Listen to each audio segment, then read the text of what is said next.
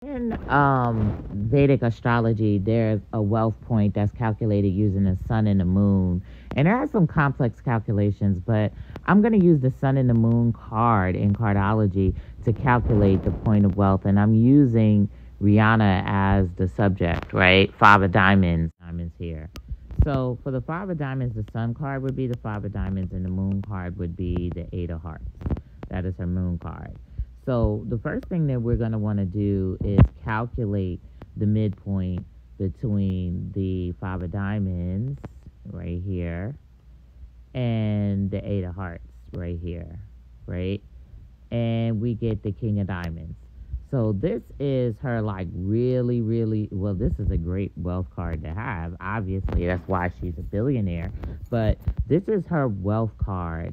This is her highlight moments. Now, the King of Diamonds is not just about money and the mastery of business, but it also involves music as well.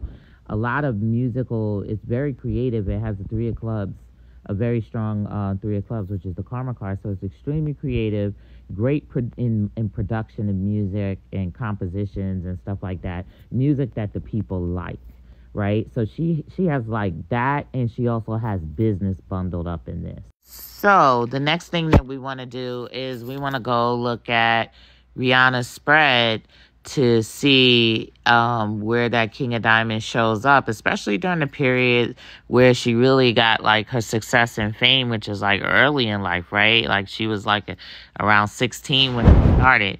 So I like to look at the 7-year spread so I can get like a whole overview. So that would be her third 7-year cycle, which is like her, actually like her Mars cycle, right? Age 14 to 20. Excuse me. So I click on the 7 years. Excuse me again. And I find her five of diamonds here, and I click on five of diamonds, and it reveals to me her 7-year cycle for her 7-year cards, right?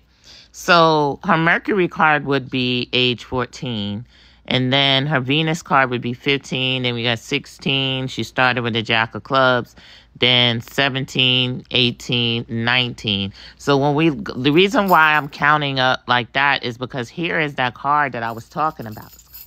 The King of Diamonds. The King of Diamonds is like her midpoint, wealth, success, fame, all of that card, right? And it happened to be her Uranus card, that 7-year cycle. So Uranus doesn't just deal with the now, it deals with the future.